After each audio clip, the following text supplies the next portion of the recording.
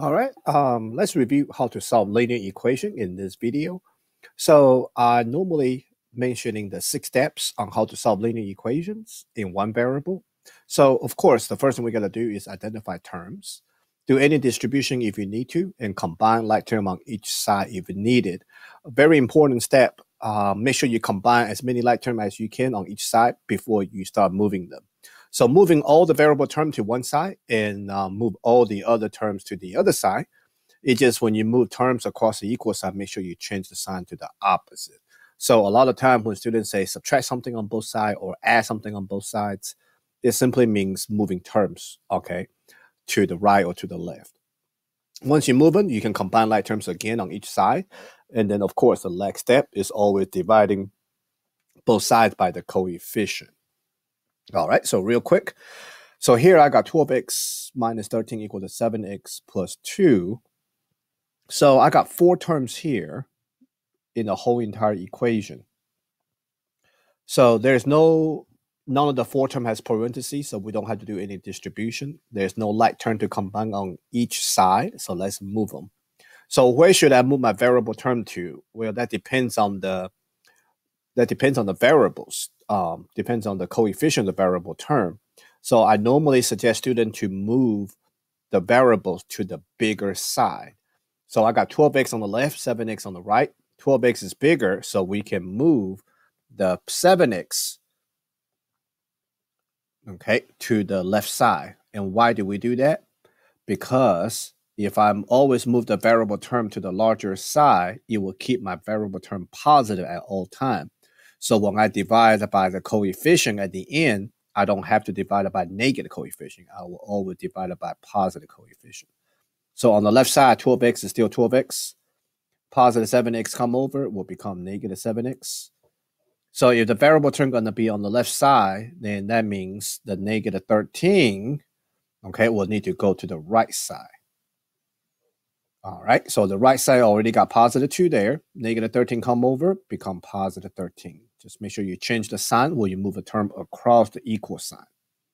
So now let's combine again. 12x minus 7x is 5x equal to, the other side is 15. So divide both sides by the coefficient, which is 5. My answer, x equal to 3. All right. So a lot of times people say coefficient is a number in front of the variable. That is not always the case, okay? Coefficients are factors inside the variable term other than the variable itself.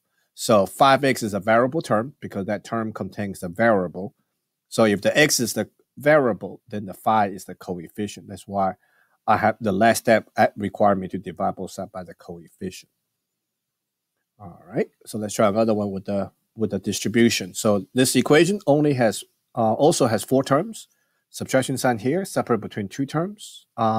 This is a negative sign. So the plus sign here separate between the 2 terms. So just by the look of it, my second term and my third term has parentheses, so that remind me to do a distribution. All right, so let me go and write it down. All right, so the first term 7, still 7. Second term, negative 4 times 3t, negative 12t. Negative 4 times negative 3 is positive 12. All right, equal sign is always in the middle. All right, my third term negative here means negative 1. That will do a distribution. So negative 1 times negative 4t is positive 4t. Negative 1 times negative 5 is positive 5. My last term, my original fourth term is positive 9. All right, let's do step number 3. If you go back up to see step number 3, combine like terms on each side. So on the left side, the equal sign. All right, negative 12t, it has no like term to combine, so still negative 12t. 7 plus 12 is positive 19. All right, on the right side, 4t has no like term to combine on the right side, so that's still 4t. 5 plus 9, positive 14. Okay, so again, I got variable term on both sides, negative 12t on the left, positive 4t on the right. Positive 4t is bigger than negative 12t, so I'm going to move my negative 12t to the right side. so I can keep my variable term positive at all time. Therefore, I can just divide it by the coefficient that are positive. Easier to divide it by positive coefficient. Lesser chance to make mistakes. So I'm going to go ahead and do this real quick. The negative 12t come over to the right, become positive 12t. Combined with the positive 4t, that should get 16t.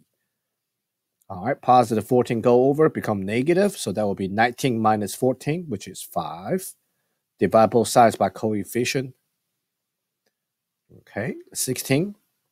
So my answer would just be 5 over 16.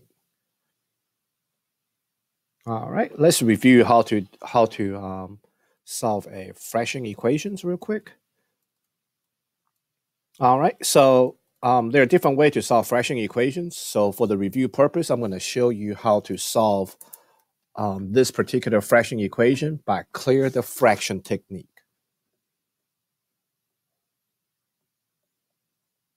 So we will clear the fraction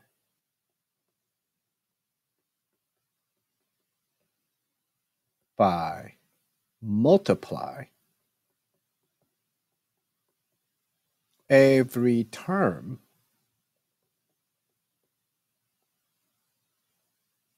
by the least common denominator. Okay, so just by looking at the denominators here, between 4 and 8, LCD got to be 8. Between 8 and 3, that got to be 24. So that means 3, 4, and 8, okay, can all go into 24. So 24 is our LCD. So the technique is what I'm trying to show you here. Multiply every term by the LCD. So for my first term times by the LCD 24, let me go ahead and write it down here. For my first term times by 24, that 24 means 24 over 1. So that instantly put the 24 on the top.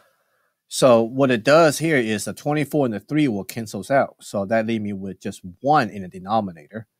And that gives me a on top. So now 8 times 2x will be 16x. So the whole purpose, so what happened to my denominators? Well, they all become 1. So that's why it appears to be I'm clearing all the fraction, because now all my denominator is 1. So in the meantime, though, times by the LCD 24, I'm increasing the entire equation by 24 times. So I can just deal with integers. All right, second term times by 24 means 24 over 1. Top 24, bottom 4 reduce into 1 and 6. So that would be negative 6 times 3, negative 18, equals, again, 24 and 8 reduce into 1 and 3. So that will be 21x plus, this canceled out as 7 times positive 6, 42. All right, so again, I got 4 terms, just like I had in the original equation. So 21x is bigger than 16x, so I'm going to move my 16x over. Once it moves to the right side, it becomes a negative, so there'll be 21x minus 16x, which will give me 5x, I believe. So I'm basically moving term and combine at the same time. All right, so move the positive 42 over, that become negative. So in the calculator, you can say, well, that's negative 18 that was already on the left side, minus a 42, because positive 42 come over, become negative. So that's negative 60. So divide both sides by the positive coefficient 5. My answer is going to be negative 12. All right, so that's called a clear the fraction technique. We use a lot of we actually use this technique quite often. So it's good to see how the arithmetic actually worked out. All right, that will conclude this review video on solving linear equation in one variable. Thank you for watching.